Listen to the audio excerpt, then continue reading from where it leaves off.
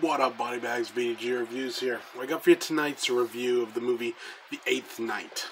I watched this on Netflix a couple of nights back.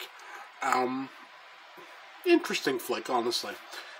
It's a Korean film, and the plot follows. It's very heavily like Buddhist oriented. So I'm sure probably if you have a knowledge of Buddhism, you'd probably get more out of it than someone who doesn't. I don't have any knowledge of Buddhism, really. I know some, basic stuff, that's it.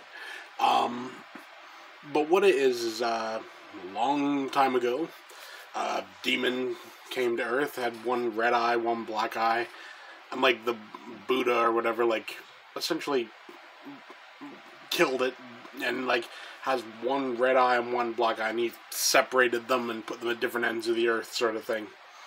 Cut to modern day, the red eye has woke up and is looking for the black eye.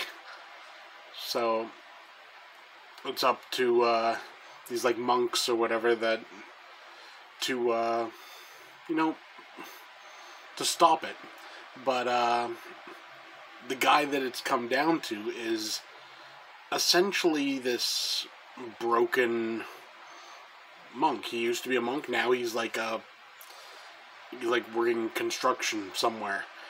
He's not exactly the greatest choice, but it's kind of all there is. I'll leave it at that for the plot.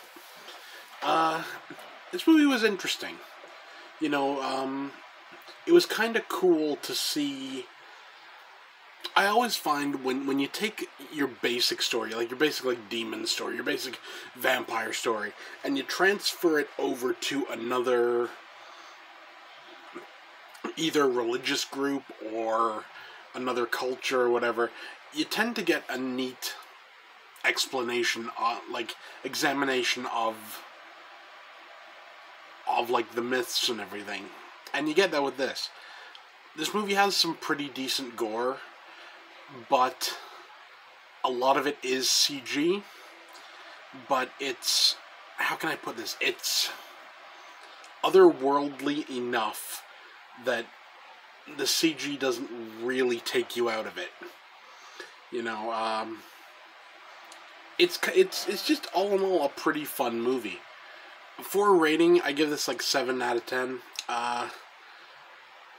Definitely if you feel like watching an Asian horror flick, you could definitely do worse than this.